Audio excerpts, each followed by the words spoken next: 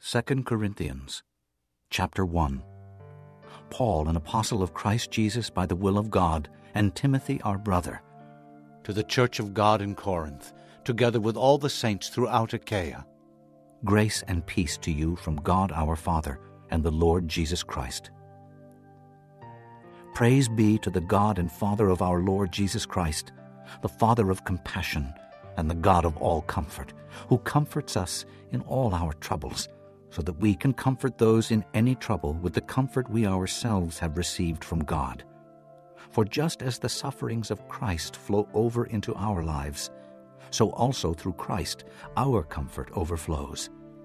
If we are distressed, it is for your comfort and salvation. If we are comforted, it is for your comfort, which produces in you patient endurance of the same sufferings we suffer. And our hope for you is firm, because we know that just as you share in our sufferings, so also you share in our comfort. We do not want you to be uninformed, brothers, about the hardships we suffered in the province of Asia. We were under great pressure, far beyond our ability to endure, so that we despaired even of life. Indeed, in our hearts we felt the sentence of death. But this happened that we might not rely on ourselves, but on God, who raises the dead. He has delivered us from such a deadly peril, and He will deliver us. On Him we have set our hope that He will continue to deliver us as you help us by your prayers. Then many will give thanks on our behalf for the gracious favor granted us in answer to the prayers of many.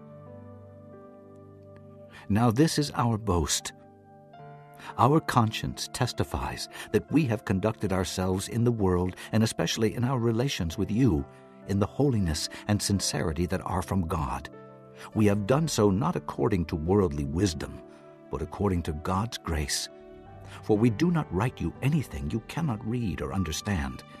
And I hope that, as you have understood us in part, you will come to understand fully that you can boast of us, just as we will boast of you in the day of the Lord Jesus. Because I was confident of this, I planned to visit you first, so that you might benefit twice. I planned to visit you on my way to Macedonia, and to come back to you from Macedonia, and then to have you send me on my way to Judea. When I planned this, did I do it lightly?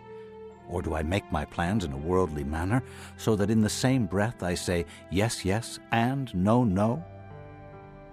But as surely as God is faithful, our message to you is not yes and no. For the Son of God, Jesus Christ, who was preached among you by me and Silas and Timothy, was not yes and no, but in Him it has always been yes. For no matter how many promises God has made, they are yes in Christ. And so through Him, the Amen is spoken by us to the glory of God. Now it is God who makes both us and you stand firm in Christ. He anointed us, set His seal of ownership on us, and put His Spirit in our hearts as a deposit, guaranteeing what is to come. I call God as my witness that it was in order to spare you that I did not return to Corinth. Not that we lord it over your faith, but we work with you for your joy, because it is by faith you stand firm.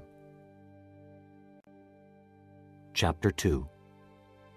So I made up my mind that I would not make another painful visit to you. For if I grieve you, who is left to make me glad but you whom I have grieved? I wrote as I did, so that when I came, I should not be distressed by those who ought to make me rejoice. I had confidence in all of you that you would all share my joy. For I wrote you out of great distress and anguish of heart, and with many tears, not to grieve you, but to let you know the depth of my love for you. If anyone has caused grief, he has not so much grieved me as he has grieved all of you, to some extent, not to put it too severely. The punishment inflicted on him by the majority is sufficient for him. Now, instead, you ought to forgive and comfort him, so that he will not be overwhelmed by excessive sorrow. I urge you, therefore, to reaffirm your love for him. The reason I wrote you was to see if you would stand the test and be obedient in everything. If you forgive anyone, I also forgive him. And what I have forgiven, if there was anything to forgive, I have forgiven in the sight of Christ for your sake, in order that Satan might not outwit us, for we are not unaware of his schemes. Now when I went to Troas to preach the gospel of Christ and found that the Lord had opened a door for me, I still had no peace of mind, because I did not find my brother Titus there. So I said goodbye to them and went on to Macedonia. But thanks be to God, who always leads us in triumphal procession in Christ, and through us spreads everywhere the fragrance of the knowledge of him. For we are to God the aroma of Christ among those who are being saved and those who are perishing. To the one we are the smell of death, to the other the fragrance of life. And who is equal to such a task? Unlike so many, we do not peddle the word of God for profit. On the contrary, in Christ we speak before God with sincerity, like men sent from God. Chapter 3. Are we beginning to commend ourselves again? Or do we need, like some people, letters of recommendation to you or from you? You yourselves are our letter, written on our hearts, known and read by everybody. You show that you are a letter from Christ, the result of our ministry, written not with ink, but with the Spirit of the living God, not on tablets of stone, but on tablets of human hearts. Such confidence as this is ours through Christ before God, not that we are competent in ourselves to claim anything for ourselves, but our competence comes from God. He has made us competent as ministers of a new covenant, not of the letter, but of the Spirit. For the letter kills, but the Spirit gives life.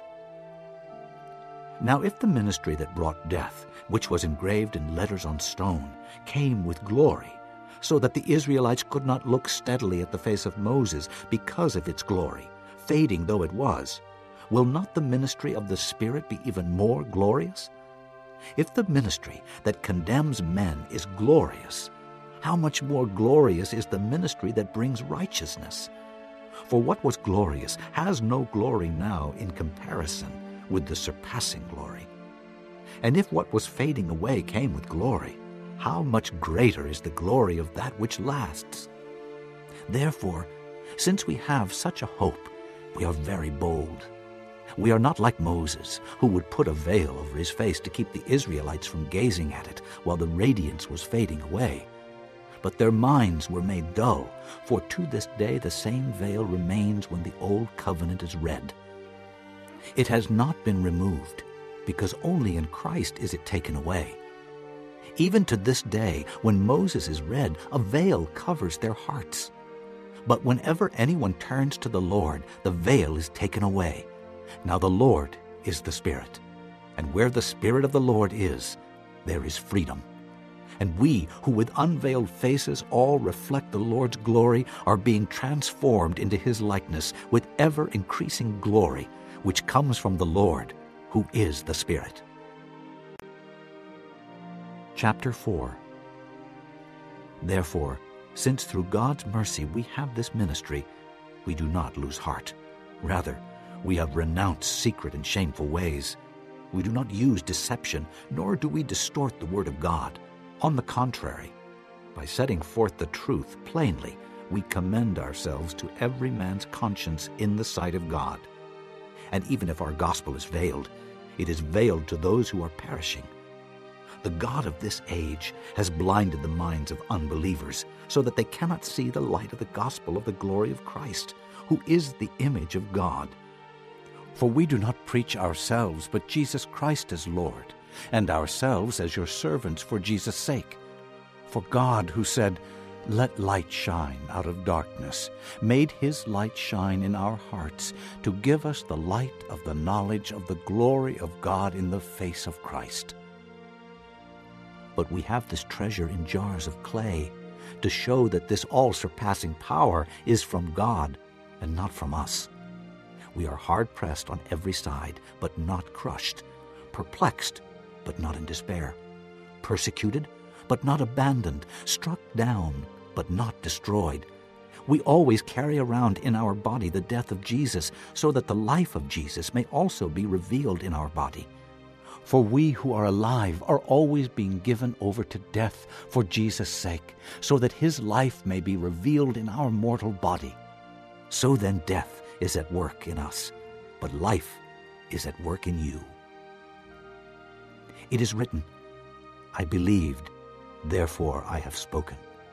With that same spirit of faith, we also believe and therefore speak, because we know that the one who raised the Lord Jesus from the dead will also raise us with Jesus and present us with you in his presence. All this is for your benefit, so that the grace that is reaching more and more people may cause thanksgiving to overflow to the glory of God. Therefore, we do not lose heart. Though outwardly we are wasting away, yet inwardly we are being renewed day by day. For our light and momentary troubles are achieving for us an eternal glory that far outweighs them all. So we fix our eyes not on what is seen, but on what is unseen. For what is seen is temporary, but what is unseen is eternal. Chapter 5. Now we know that if the earthly tent we live in is destroyed, we have a building from God, an eternal house in heaven, not built by human hands. Meanwhile, we groan, longing to be clothed with our heavenly dwelling, because when we are clothed, we will not be found naked. For while we are in this tent, we groan and are burdened, because we do not wish to be unclothed, but to be clothed with our heavenly dwelling, so that what is mortal may be swallowed up by life. Now it is God who has made us for this very purpose, and has given us the Spirit as a deposit, guaranteeing what is to come. Therefore, we are always confident, and know that as long as we are at home in the body, we are away from the Lord. We live by faith, not by sight. We are confident, I say, and would prefer to be away from the body and at home with the Lord. So we make it our goal to please him, whether we are at home in the body or away from it. For we must all appear before the judgment seat of Christ, that each one may receive what is due him for the things done while in the body, whether good or bad. Since then we know what it is to fear the Lord, we try to persuade men. What we are is plain to God, and I hope it is also plain to your conscience. We are not trying to commend ourselves to you again, but are giving you an opportunity to take pride in us, so that you can answer those who take pride in what is seen rather than in what is in the heart. If we are out of our mind, it is for the sake of God. If we are in our right mind, it is for you. For Christ's love compels us, because we are convinced that one died for all, and therefore all died. And he died for all, that those who live should no longer live for themselves, but for him who died for them and was raised again. So from now on, we regard no one from a worldly point of view. Though we once regarded Christ in this way, we do so no longer. Therefore, if anyone is in Christ, he is a new creation. The old has gone, the new has come.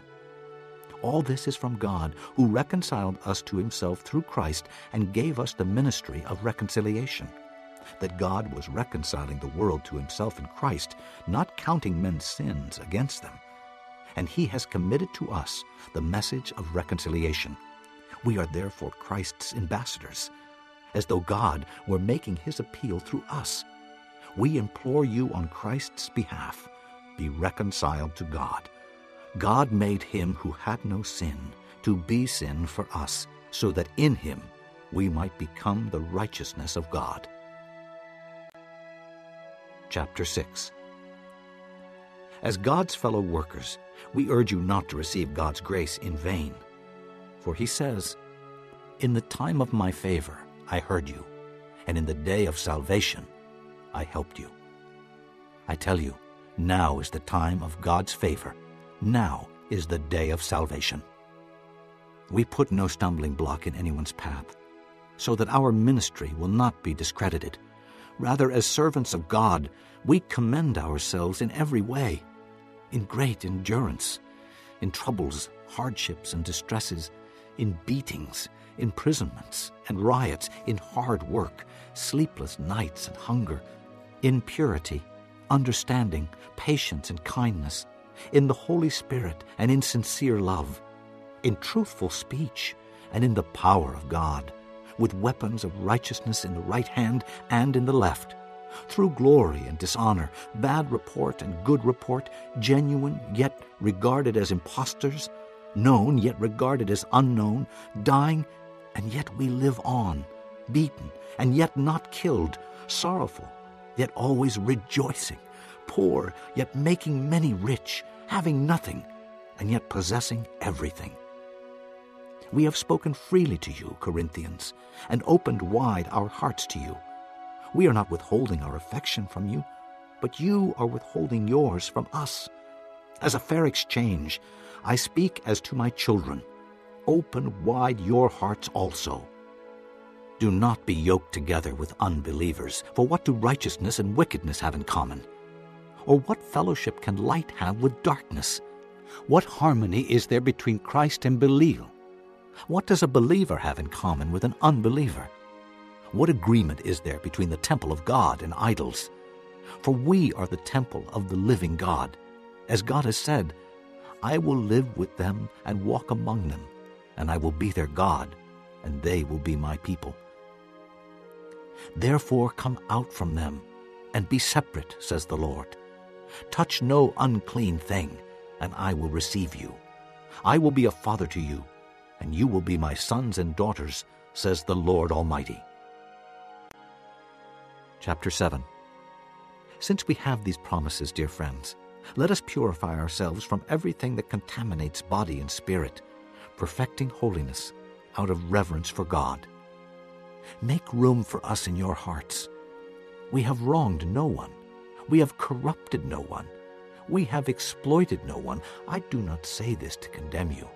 I have said before that you have such a place in our hearts that we would live or die with you. I have great confidence in you. I take great pride in you. I am greatly encouraged. In all our troubles, my joy knows no bounds. For when we came into Macedonia, this body of ours had no rest, but we were harassed at every turn, conflicts on the outside, fears within. But God, who comforts the downcast, comforted us by the coming of Titus, and not only by his coming, but also by the comfort you had given him. He told us about your longing for me, your deep sorrow, your ardent concern for me, so that my joy was greater than ever. Even if I caused you sorrow by my letter, I do not regret it, though I did regret it. I see that my letter hurt you, but only for a little while. Yet now I am happy, not because you were made sorry, but because your sorrow led you to repentance. For you became sorrowful as God intended, and so were not harmed in any way by us. Godly sorrow brings repentance that leads to salvation and leaves no regret, but worldly sorrow brings death. See what this godly sorrow has produced in you, what earnestness, what eagerness to clear yourselves, what indignation, what alarm, what longing, what concern, what readiness to see justice done. At every point you have proved yourselves to be innocent in this matter. So even though I wrote to you, it was not on account of the one who did the wrong or of the injured party, but rather that before God you could see for yourselves how devoted to us you are. By all this we are encouraged. In addition to our own encouragement, we were especially delighted to see how happy Titus was, because his spirit has been refreshed by all of you. I had boasted to him about you, and you have not embarrassed me. But just as everything we said to you was true, so our boasting about you to Titus has proved to be true as well. And his affection for you is all the greater when he remembers that you were all obedient, receiving him with fear and trembling. I am glad I can have complete confidence in you.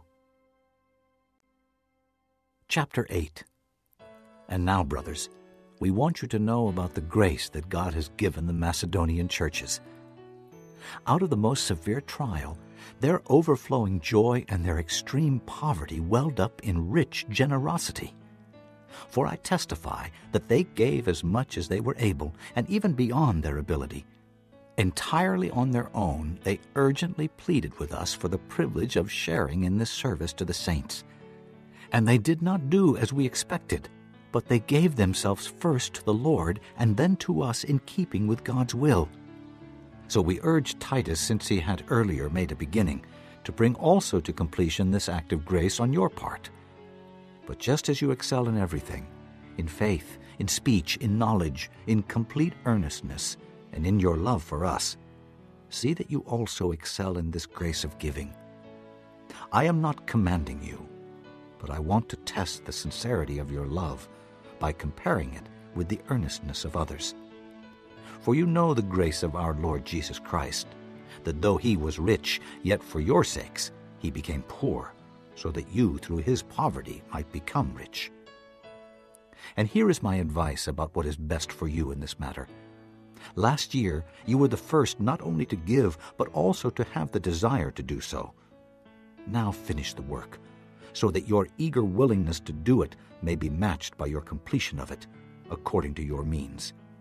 For if the willingness is there, the gift is acceptable according to what one has, not according to what he does not have. Our desire is not that others might be relieved while you are hard-pressed, but that there might be equality. At the present time your plenty will supply what they need, so that in turn their plenty will supply what you need. Then there will be equality. As it is written, "He who gathered much did not have too much, and he who gathered little did not have too little." I thank God, who put into the heart of Titus the same concern I have for you. For Titus not only welcomed our appeal, but he is coming to you with much enthusiasm and on his own initiative. And we are sending along with him the brother who is praised by all the churches for his service to the gospel. What is more, he was chosen by the churches to accompany us as we carry the offering, which we administer in order to honor the Lord himself and to show our eagerness to help. We want to avoid any criticism of the way we administer this liberal gift, for we are taking pains to do what is right, not only in the eyes of the Lord, but also in the eyes of men. In addition, we are sending with them our brother, who has often proved to us in many ways that he is zealous, and now even more so because of his great confidence in you. As for Titus, he is my partner and fellow worker among you. As for our brothers, they are representatives of the churches and an honor to Christ. Therefore show these men the proof of your love and the reason for our pride in you, so that the churches can see it. Chapter 9. There is no need for me to write to you about this service to the saints, for I know your eagerness to help, and I have been boasting about it to the Macedonians, telling them that since last year you and Achaia were ready to give, and your enthusiasm has stirred most of them to action. But I am sending the brothers in order that our boasting about you in this matter should not prove hollow, but that you may be ready as I said you would be. For if any Macedonians come with me and find you unprepared, we, not to say anything about you, would be ashamed of having been so confident. So I thought it necessary to urge the brothers to visit you in advance and finish the arrangements for the generous gift you had promised. Then it will be ready as a generous gift, not as one grudgingly given. Remember this: whoever sows sparingly will also reap sparingly, and whoever sows generously will also reap generously. Each man should give what he has decided in his heart to give, not reluctantly or under compulsion, for God loves a cheerful giver. And God is able to make all grace abound to you, so that in all things at all times, having all that you need, you will abound in every good work. As it is written, "He has scattered abroad his gifts to the poor. His righteousness endures forever." Now he who supplies seed to the sower and bread for food will also supply and increase your store of seed, and will enlarge the harvest of your righteousness. You will be made rich in every way, so that you can be generous on every occasion, and through us your generosity will result in thanksgiving to God. This service that you perform is not only supplying the needs of God's people, but is also overflowing in many expressions of thanks to God, because of the service by which you have proved yourselves, men will praise God for the obedience that accompanies your confession of the gospel of Christ, and for your generosity in sharing with them and with everyone else. And in their prayers for you, their hearts will go out to you, because of the surpassing grace God has given you. Thanks be to God for his indescribable gift. Chapter 10. By the meekness and gentleness of Christ, I appeal to you.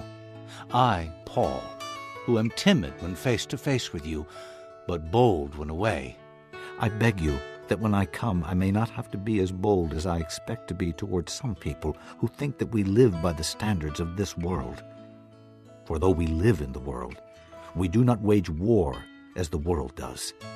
The weapons we fight with are not the weapons of the world. On the contrary, they have divine power to demolish strongholds.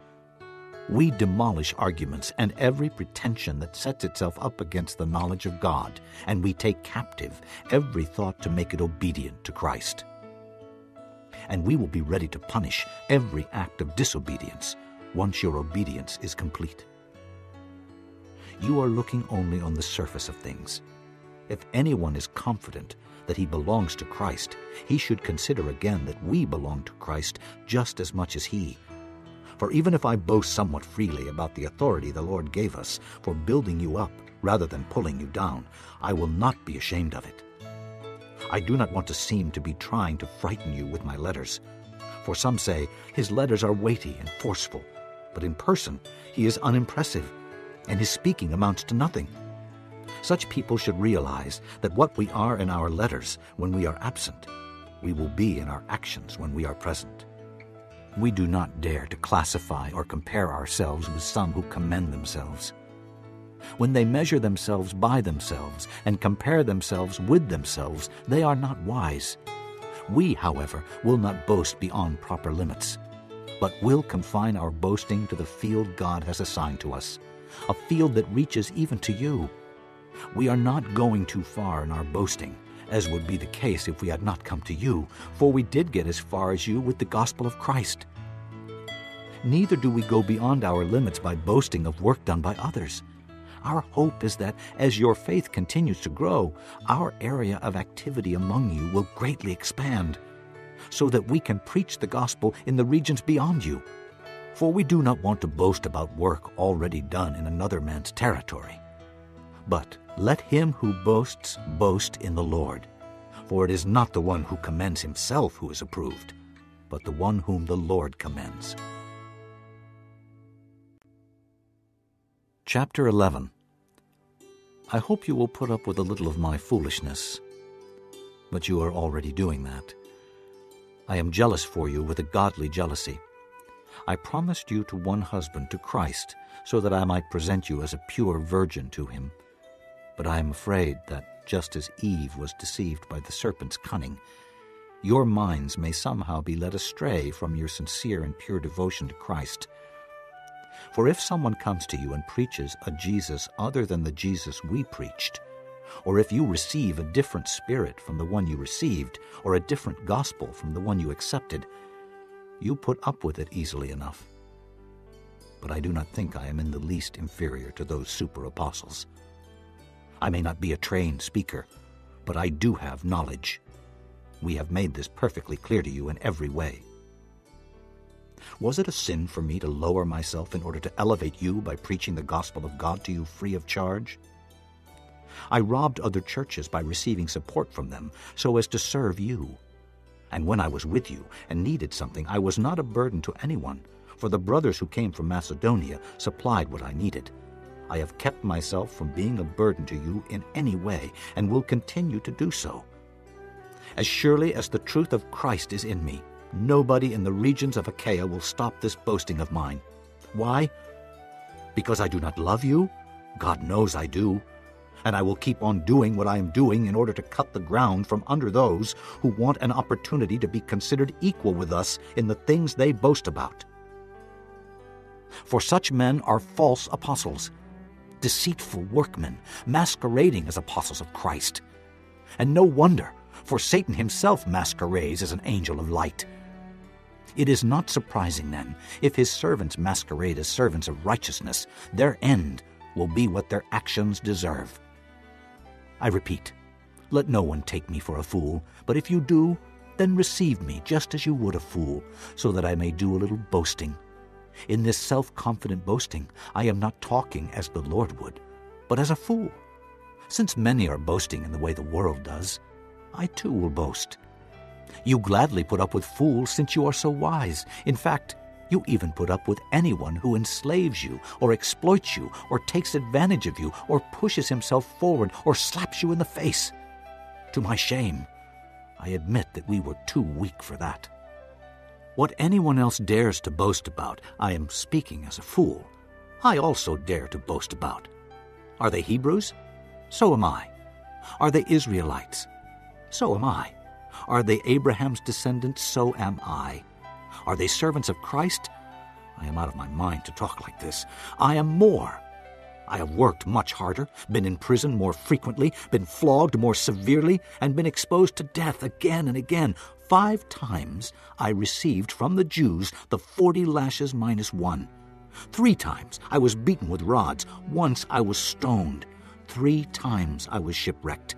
I spent a night and a day in the open sea. I have been constantly on the move. I have been in danger from rivers, in danger from bandits, in danger from my own countrymen, in danger from Gentiles, in danger in the city, in danger in the country, in danger at sea, and in danger from false brothers. I have labored and toiled and have often gone without sleep. I have known hunger and thirst and have often gone without food. I have been cold and naked.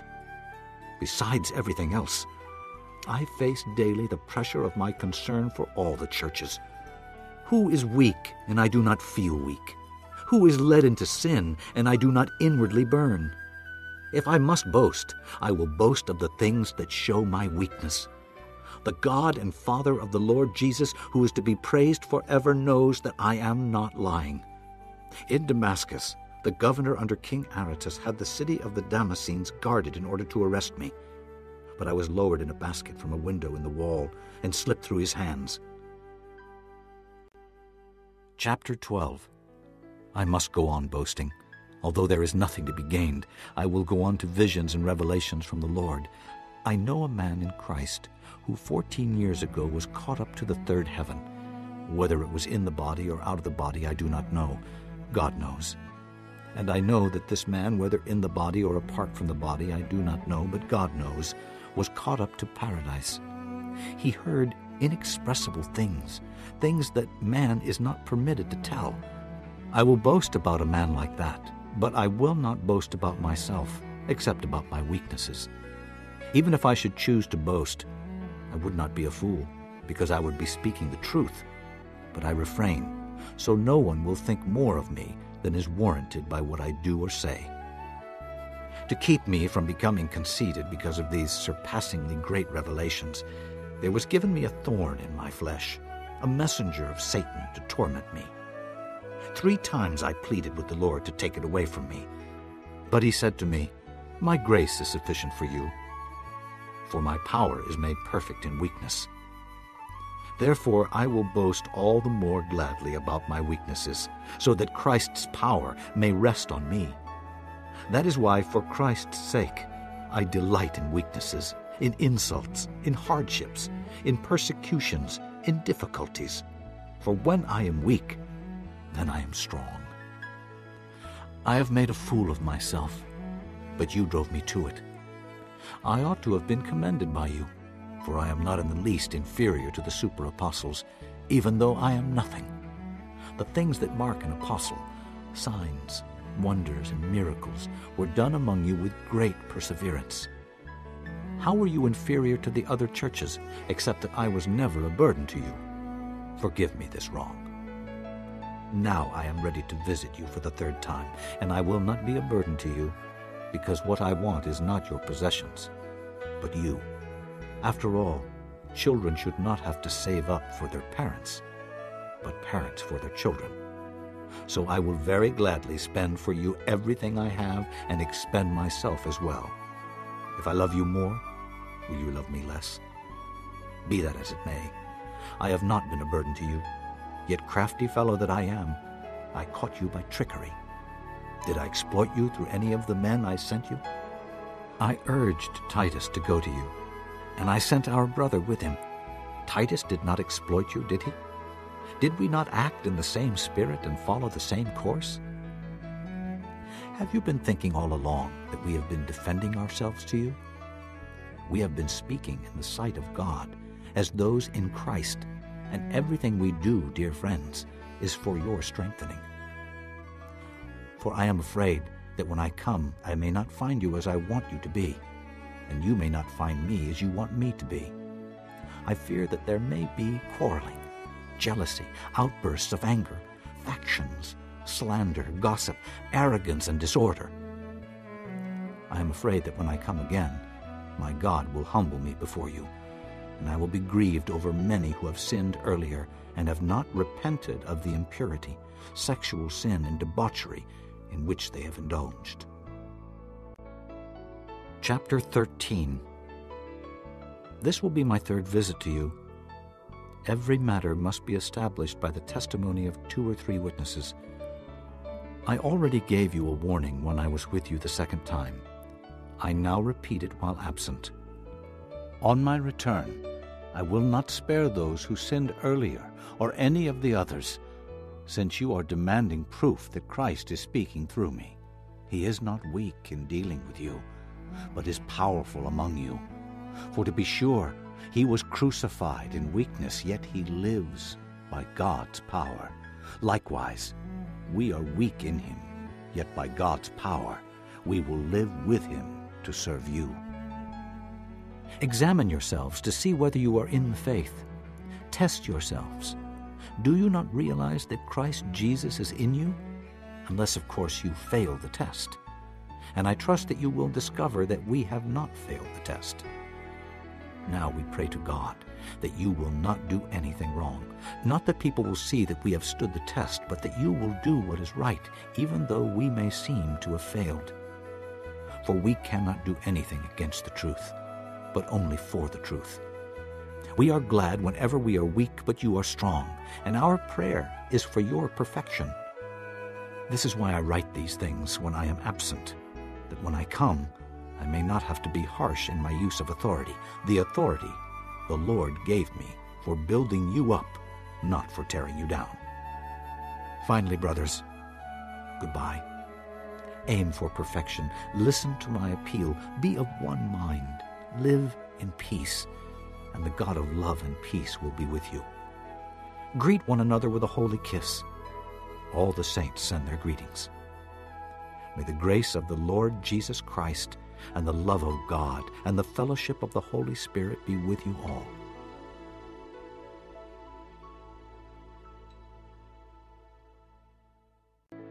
Galatians, chapter 1. Paul, an apostle, sent not from men, nor by man, but by Jesus Christ and God the Father, who raised him from the dead, and all the brothers with me. To the churches in Galatia, grace and peace to you from God our Father and the Lord Jesus Christ, who gave himself for our sins to rescue us from the present evil age, according to the will of our God and Father, to whom be glory forever and ever. Amen.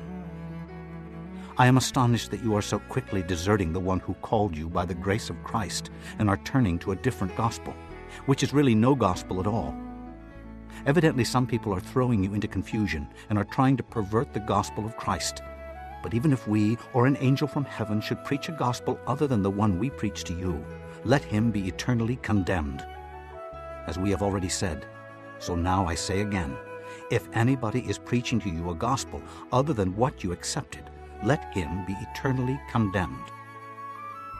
Am I now trying to win the approval of men or of God? Or am I trying to please men?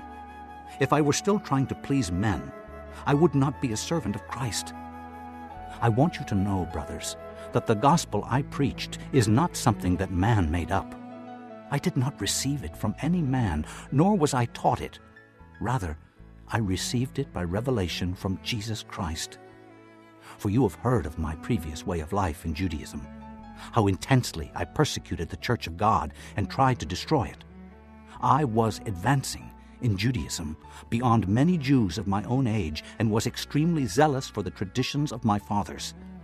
But when God, who set me apart from birth and called me by his grace, was pleased to reveal his Son in me so that I might preach him among the Gentiles, I did not consult any man, nor did I go up to Jerusalem to see those who were apostles before I was. But I went immediately into Arabia and later returned to Damascus. Then after 3 years, I went up to Jerusalem to get acquainted with Peter and stayed with him 15 days. I saw none of the other apostles, only James, the Lord's brother. I assure you before God that what I am writing you is no lie. Later I went to Syria and Cilicia. I was personally unknown to the churches of Judea that are in Christ. They only heard the report. The man who formerly persecuted us is now preaching the faith he once tried to destroy, and they praised God because of me. Chapter 2. 14 years later, I went up again to Jerusalem, this time with Barnabas. I took Titus along also. I went in response to a revelation and set before them the gospel that I preach among the Gentiles. But I did this privately to those who seemed to be leaders, for fear that I was running or had run my race in vain. Yet not even Titus, who was with me, was compelled to be circumcised, even though he was a Greek. This matter arose because some false brothers had infiltrated our ranks to spy on the freedom we have in Christ Jesus and to make us slaves. We did not give in to them for a moment, so that the truth of the gospel might remain with you.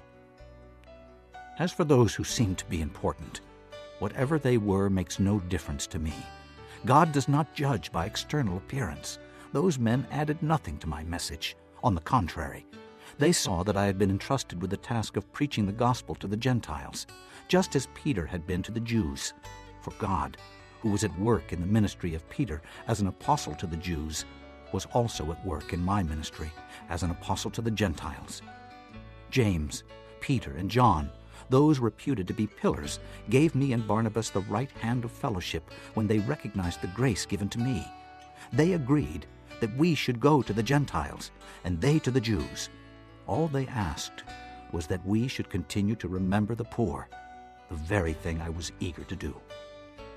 When Peter came to Antioch, I opposed him to his face, because he was clearly in the wrong. Before certain men came from James, he used to eat with the Gentiles. But when they arrived, he began to draw back and separate himself from the Gentiles, because he was afraid of those who belonged to the circumcision group. The other Jews joined him in his hypocrisy, so that by their hypocrisy even Barnabas was led astray. When I saw that they were not acting in line with the truth of the gospel, I said to Peter in front of them all, "You are a Jew, yet you live like a Gentile and not like a Jew. How is it, then, that you force Gentiles to follow Jewish customs? We who are Jews by birth and not Gentile sinners know that a man is not justified by observing the law, but by faith in Jesus Christ. So we too have put our faith in Christ Jesus, that we may be justified by faith in Christ and not by observing the law, because by observing the law no one will be justified. If, while we seek to be justified in Christ, it becomes evident that we ourselves are sinners, does that mean that Christ promotes sin? Absolutely not. If I rebuild what I destroyed, I prove that I am a lawbreaker. For through the law, I died to the law so that I might live for God. I have been crucified with Christ, and I no longer live, but Christ lives in me. The life I live in the body, I live by faith in the Son of God, who loved me and gave himself for me. I do not set aside the grace of God, for if righteousness could be gained through the law, Christ died for nothing. Chapter 3. You foolish Galatians! Who has bewitched you? Before your very eyes, Jesus Christ was clearly portrayed as crucified. I would like to learn just one thing from you. Did you receive the Spirit by observing the law or by believing what you heard? Are you so foolish? After beginning with the Spirit, are you now trying to attain your goal by human effort? Have you suffered so much for nothing, if it really was for nothing? Does God give you His Spirit and work miracles among you because you observe the law or because you believe what you heard? Consider Abraham. He believed God, and it was credited to him as righteousness. Understand, then, that those who believe are children of Abraham. The Scripture foresaw that God would justify the Gentiles by faith and announced the gospel in advance to Abraham. All nations will be blessed through you. So those who have faith are blessed along with Abraham, the man of faith. All who rely on observing the law are under a curse, for it is written, "Cursed is everyone who does not continue to do everything written in the book of the law." Clearly, no one is justified before God by the law, because the righteous will live by faith. The law is not based on faith. On the contrary, the man who does these things will live by them. Christ redeemed us from the curse of the law by becoming a curse for us. For it is written, "Cursed is everyone who is hung on a tree." He redeemed us in order that the blessing given to Abraham might come to the Gentiles through Christ Jesus, so that by faith we might receive the promise of the Spirit. Brothers, let me take an example from everyday life. Just as no one can set aside or add to a human covenant that has been duly established, so it is in this case. The promises were spoken to Abraham and to his seed. The Scripture does not say, "and to seeds," meaning many people, but "and to your seed," meaning one person, who is Christ. What I mean is this: the law, introduced 430 years later, does not set aside the covenant previously established by God, and thus do away with the promise.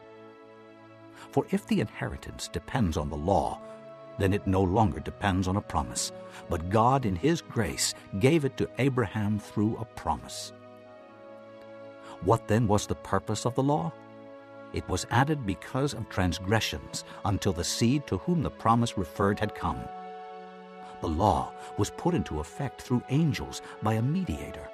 A mediator, however, does not represent just one party, but God is one. Is the law therefore opposed to the promises of God? Absolutely not. For if a law had been given that could impart life, then righteousness would certainly have come by the law. But the Scripture declares that the whole world is a prisoner of sin, so that what was promised, being given through faith in Jesus Christ, might be given to those who believe. Before this faith came, we were held prisoners by the law, locked up until faith should be revealed. So the law was put in charge to lead us to Christ, that we might be justified by faith. Now that faith has come, we are no longer under the supervision of the law. You are all sons of God through faith in Christ Jesus, for all of you who were baptized into Christ have clothed yourselves with Christ. There is neither Jew nor Greek, slave nor free, male nor female, for you are all one in Christ Jesus. If you belong to Christ, then you are Abraham's seed and heirs according to the promise. Chapter 4. What I am saying is that as long as the heir is a child, he is no different from a slave, although he owns the whole estate. He is subject to guardians and trustees until the time set by his father. So also when we were children, we were in slavery under the basic principles of the world. But when the time had fully come, God sent His Son, born of a woman, born under law, to redeem those under law, that we might receive the full rights of sons. Because you are sons, God sent the Spirit of His Son into our hearts, the Spirit who calls out, "Abba, Father." So you are no longer a slave, but a son. And since you are a son, God has made you also an heir. Formerly, when you did not know God, you were slaves to those who by nature are not gods. But now that you know God, or rather are known by God, how is it that you are turning back to those weak and miserable principles? Do you wish to be enslaved by them all over again? You are observing special days and months and seasons and years. I fear for you that somehow I have wasted my efforts on you. I plead with you, brothers, become like me, for I became like you. You have done me no wrong. As you know, it was because of an illness that I first preached the gospel to you. Even though my illness was a trial to you, you did not treat me with contempt or scorn. Instead, you welcomed me as if I were an angel of God, as if I were Christ Jesus himself. What has happened to all your joy? I can testify that if you could have done so, you would have torn out your eyes and given them to me. Have I now become your enemy by telling you the truth? Those people are zealous to win you over, but for no good. What they want is to alienate you from us, so that you may be zealous for them. It is fine to be zealous, provided the purpose is good, and to be so always, and not just when I am with you. My dear children, for whom I am again in the pains of childbirth, until Christ is formed in you, how I wish I could be with you now and change my tone, because I am perplexed about you. Tell me, you who want to be under the law, are you not aware of what the law says? For it is written that Abraham had 2 sons, one by the slave woman, and the other by the free woman. His son by the slave woman was born in the ordinary way, but his son by the free woman was born as the result of a promise. These things may be taken figuratively, for the women represent 2 covenants. One covenant is from Mount Sinai and bears children who are to be slaves. This is Hagar. Now Hagar stands for Mount Sinai in Arabia and corresponds to the present city of Jerusalem, because she is in slavery with her children. But the Jerusalem that is above is free, and she is our mother. For it is written, "Be glad, O barren woman, who bears no children. Break forth and cry aloud, you who have no labor pains, because more are the children of the desolate woman than of her who has a husband." Now you, brothers, like Isaac, are children of promise. At that time the son born in the ordinary way persecuted the son born by the power of the Spirit. It is the same now. But what does the Scripture say? Get rid of the slave woman and her son, for the slave woman's son will never share in the inheritance with the free woman's son. Therefore, brothers, we are not children of the slave woman, but of the free woman. Chapter 5. It is for freedom that Christ has set us free. Stand firm then, and do not let yourselves be burdened again by a yoke of slavery. Mark my words. I, Paul, tell you that if you let yourselves be circumcised, Christ will be of no value to you at all. Again, I declare to every man who lets himself be circumcised that he is obligated to obey the whole law. You who are trying to be justified by law have been alienated from Christ. You have fallen away from grace. But by faith we eagerly await through the Spirit the righteousness for which we hope. For in Christ Jesus neither circumcision nor uncircumcision has any value. The only thing that counts is faith expressing itself through love. You were running a good race. Who cut in on you and kept you from obeying the truth?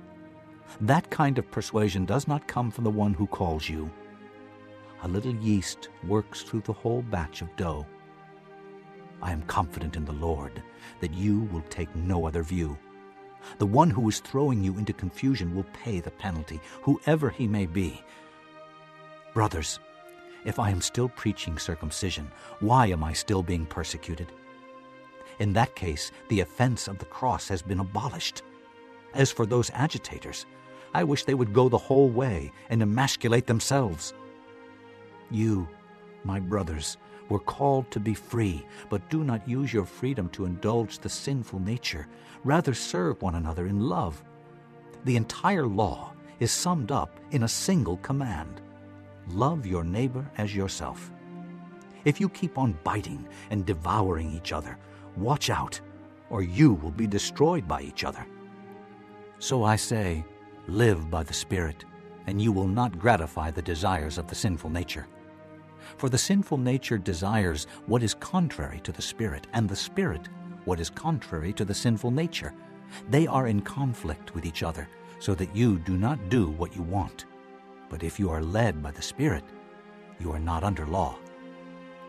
The acts of the sinful nature are obvious: sexual immorality, impurity and debauchery, idolatry and witchcraft, hatred, discord, jealousy, fits of rage, selfish ambition, dissensions, factions, and envy, drunkenness, orgies, and the like. I warn you, as I did before, that those who live like this will not inherit the kingdom of God. But the fruit of the Spirit is love, joy, peace, patience, kindness, goodness, faithfulness, gentleness, and self-control. Against such things there is no law. Those who belong to Christ Jesus have crucified the sinful nature with its passions and desires. Since we live by the Spirit, let us keep in step with the Spirit. Let us not become conceited, provoking and envying each other. Chapter 6. Brothers, if someone is caught in a sin, you who are spiritual should restore him gently. But watch yourself, or you also may be tempted. Carry each other's burdens, and in this way you will fulfill the law of Christ. If anyone thinks he is something when he is nothing, he deceives himself. Each one should test his own actions. Then he can take pride in himself without comparing himself to somebody else, for each one should carry his own load. Anyone who receives instruction in the Word must share all good things with his instructor. Do not be deceived. God cannot be mocked. A man reaps what he sows. The one who sows to please his sinful nature from that nature will reap destruction. The one who sows to please the Spirit from the Spirit will reap eternal life. Let us not become weary in doing good, for at the proper time we will reap a harvest if we do not give up. Therefore, as we have opportunity, let us do good to all people, especially to those who belong to the family of believers. See what large letters I use as I write to you with my own hand. Those who want to make a good impression outwardly are trying to compel you to be circumcised. The only reason they do this is to avoid being persecuted for the cross of Christ. Not even those who are circumcised obey the law, yet they want you to be circumcised that they may boast about your flesh. May I never boast except in the cross of our Lord Jesus Christ, through which the world has been crucified to me and I to the world. Neither circumcision nor uncircumcision means anything. What counts is a new creation. Peace and mercy to all who follow this rule, even to the Israel of God. Finally, let no one cause me trouble, for I bear on my body the marks of Jesus. The grace of our Lord Jesus Christ be with your spirit, brothers. Amen.